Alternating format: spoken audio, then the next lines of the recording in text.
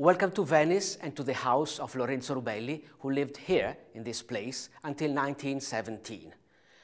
Well, he's there to greet you on the top of the door, and he was a handsome and a very successful man. He traveled a lot.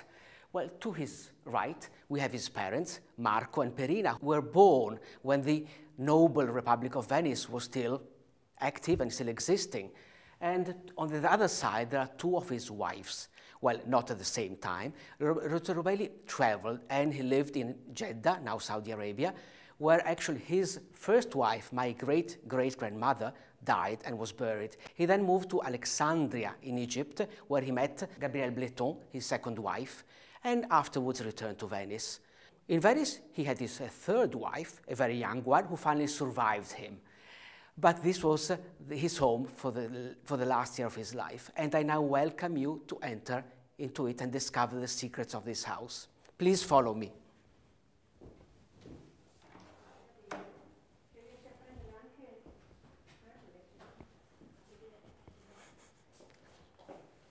We are now in Ca Pisani Rubelli, a palace which was built in the mid-14th century on what was Piscina San Samuele, a pool.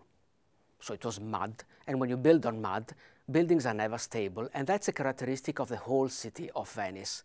In fact, Venetian made floors with a lot of thick beams which could keep the house together. Venetian invited the terrazzo floor, which is made with pieces of marble, which can be easily patched and fixed, even when the floor is not straight. Buildings were made of bricks. Stone would have been too heavy, and they often cracks because of this movement. That's why I believe Venetian loved to upholster their room with textiles, and of course, in particular, silk textiles. And I have to say, silk on the walls or any other textiles makes a room very comfortable. I invite you to live with it. So why did the Venetians, or these people becoming later Venetians, come to inhabit these uncomfortable islands? Well, it's easy. 1,600 years ago, there were the invasions of the barbarian destroying the Roman Empire, and these islands in the middle of the lagoon were a safe harbor to hide and to continue life. Instead of remaining a people of fishermen, they were smart enough to start trading. And they had as a reference Byzantium, the city, the Roman Empire of the East, and made a fortune, became really one of the main powers of the Mediterranean Sea, trading with the different parts of the world, of the known world. Activity started in Venice, and Venice concentrated in the arts of luxury. Art itself, of course, jewelry, perfumes, books. Venice was a famous city for editing books. And then, of course, what we all know, the glass industry, which is still very much known, confined to the island of Murano, and the silk industry, which was one of the activities which made the city of Venice extremely rich. The top of the activity of silk was in the 15th, 16th centuries, but it continued. It decayed at the end of the Republic of Venice. We're talking so the last years of the 18th century, and the 19th century was a sad time for Venice, until the revival style brought back to life all these activities. Important visitors, such as the American Isabella Stewart Gardner, would travel to Italy, and Venice in particular, to buy art. They would need textiles to upholster their homes, and that's how the activity started for Rubelli. Lorenzo Rubelli, in 1889, acquired an existing weaving mill and shop in Venice, and he continued the activity servicing this market of people who wanted to still enjoy the glory of the Venetian past. I now invite you to move to what is the seat of the Rubelli Foundation, which preserves beautiful documents of the antique art of weaving, Venetian art of weaving, and the early production of the Rubelli Company.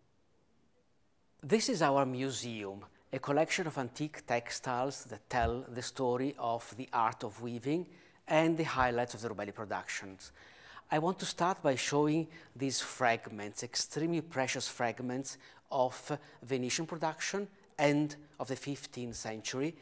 deep velvets with this red, which is amazing, still after over 500 years, and the allucciolato, these velvets which are woven with real silk thread.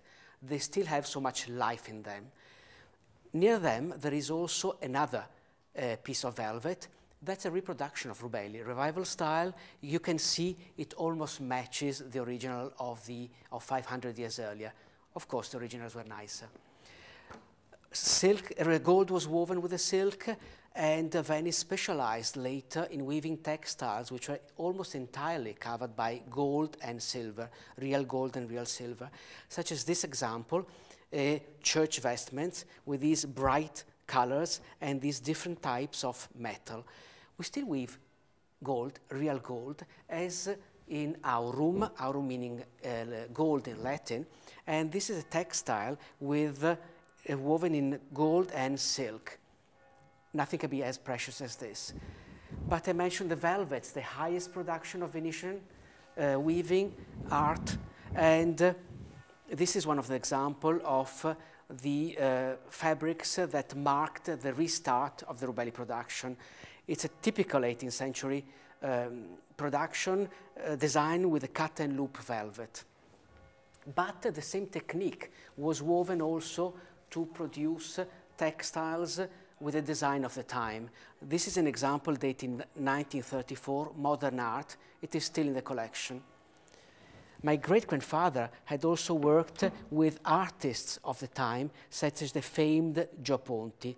And Gio Ponti designed this amazing velvet, which uses the technique of the past, but has a timeless pattern. It's called punteggiato, dotted, and it's one of my favorite pieces of the collection.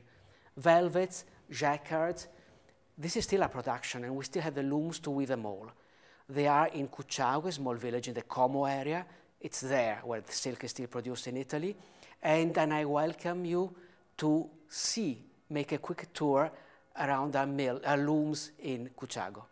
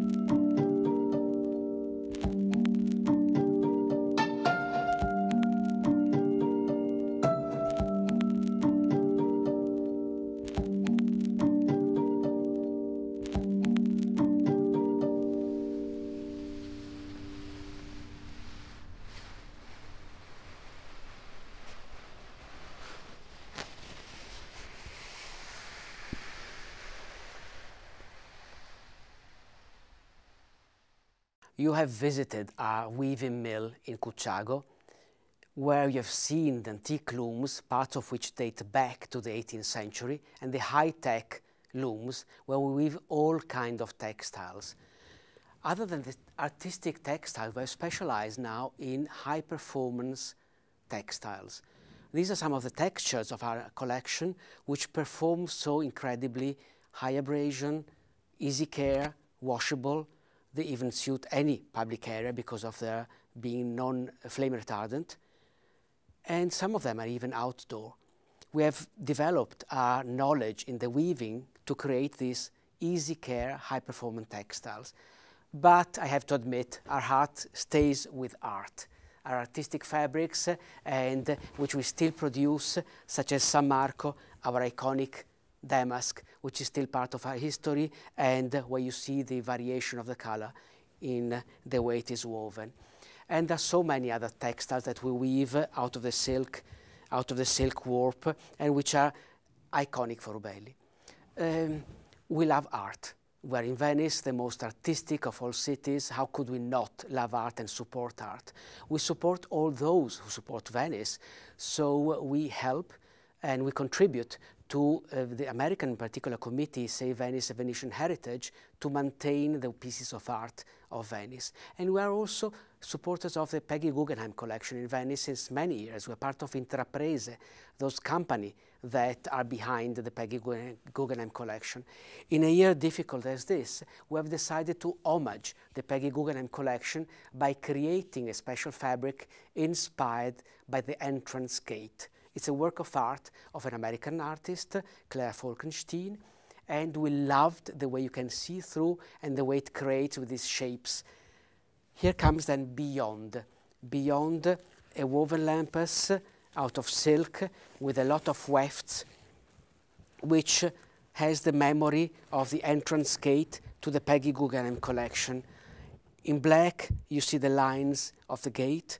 In white, the stone of the palace, of the home of the Peggy Guggenheim collection. The pieces of glass are remembered by these stains of color. And you have the color of the garden of Peggy Guggenheim and the Grand Canal, which is on the other side of the palace. Art, that's in our heart and it's part of our identity. So I leave you with this fabric, and please discover all the rest about the Rubelli history.